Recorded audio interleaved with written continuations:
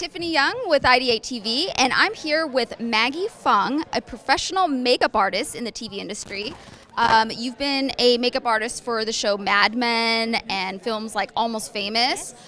So tell me about your career. Did you always know that you wanted to be a makeup artist? Oh yeah, I mean, I used to watch the Academy Awards when I was a little girl in Australia and sit at the TV and just watch and go, I just want to be there, I just want to be there. One day I hope I can, you know, be there. And I've always been artistic, and I've always loved movies, and I just, you know, followed my dream. And here I am, talking to you now. That's incredible. So what was that like transitioning from moving to the U.S. and taking that next step? I think, like for anything, I think in any walks of life, I think making a transition to another country is scary. It's a little bit, you know, you don't, the unknown, you don't know how it's going to go. But luckily for me, you know, I had enough training in Australia and working on films in Australia. When I moved over here, it wasn't as you know, as bad as I thought, but I had to work really hard, you know, to keep working here. You're in Hollywood, which is, you know, the mecca of filmmaking. I was very fortunate when I started here. I worked with a lot of good people who were very informative with their knowledge, and were very kind in sharing and showing me even more things. So I was, and I'm a little sponge, I'll absorb anything, you know, anything to make me better, I just took it on. So I was lucky when I arrived, in the time that I arrived in the late 90s, basically. Now, for our up-and-coming makeup artists out there who are really curious to know, what are some things that they can do to get into the industry and get a job like something like you're doing? Okay. It's a little bit harder these days because of filmmaking's made globally now.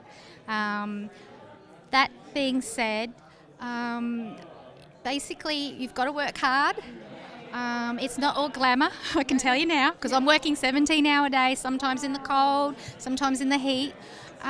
Watch films from, that's what I do, I watch films from all over the world, obscure films. I look at how other filmmakers make their films. I get ideas and inspirations, you know, to make me more creative. Look at the world, look at nature, look at art, because we're artists, you know.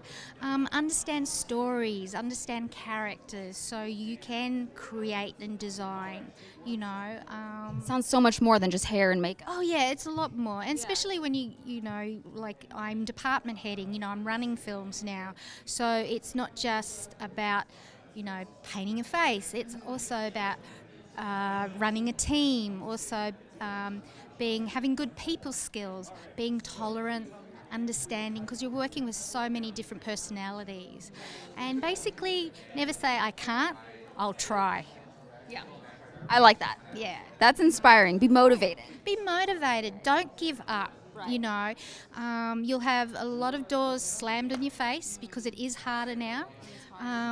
But just if this is what you want to do, if this is your passion, don't give up, because, you know, I'm from the Gold Coast, Australia, and I'm here working in Hollywood. Yeah, that's very inspiring. Yeah.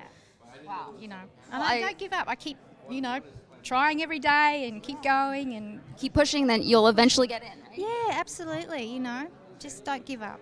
That's wonderful advice. So I have a fun question now. Okay. Want some gossip? So, sure. So, since we're at Wondercon, Yeah. if you could have one superpower, what would it be and why? Fly. Yeah, it's probably because I love to travel, and then I could just take off anywhere and go anywhere I want to. So I would love to. Yeah, I'd like to fly. There you go. All right, thank you, Maggie Fung. I'm Tiffany Young with IdeateTV.